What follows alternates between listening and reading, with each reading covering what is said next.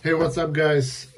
Just a casual unpacking. Just received this one, the Keychron K7, shooting on the iPhone. Nothing special, not a reviewer.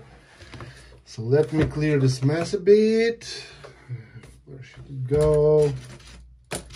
Anyway, let's get started. So, just a sleek packaging.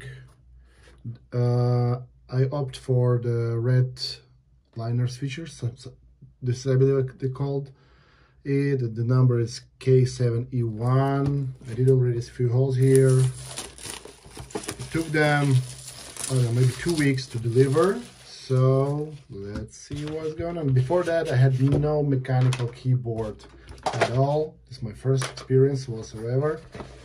So let's do it. And let's stretch it a bit. Boom. So here we have some mesh. It's kind of plastic with the protection, and right from that we have this page which tells us how to, if you are a Windows user, please find appropriate keycaps in the box. Follow the instruction below and find replace the following keycaps. All right, so what do we have here? We have the small paperwork, how to operate function buttons, change light effects. We're gonna play with it a bit. Oh, here she is. Wow. Wait a second. Wait. Not the most expensive packaging, I would say, but again, I ordered them from the Indiegogo or Kickstarter. You have this plastic cover on top of it, and this is the mechanical keyboard. Wow, so slim, amazing. It has also leverages the one level, the second one. Nice. This rubber material over here, so it won't go anywhere. Let's compare it to the regular Mac keyboard. This one is a bit bigger, but due to the fact we have the delete button on the right side, another level of the keys, and on the other hand it's smaller because the regular keyboard has this top bar with the function keys. Let's see how it will work for me, and let's try to pair it together with the notebook. Nice. Wow.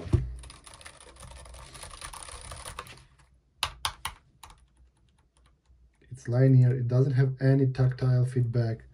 Just, I would say, in comparison to the regular keyboard, it doesn't give you any feel of having the button pushed. So you won't notice anywhere during the key travel that it has been pushed. But let's try to connect it to the Mac right now. Okay, so it was on the cable mode. So what I'm gonna do right now, I will pick this one is a type A to type C, kind of long one. Oh, they didn't provide any type C cable, I believe, right? Did I miss anything? No. They have another paperwork here, the keycap removal tool, really solid one, and keycaps, another delete button, the orange one to replace the gray one if you this kind of thing.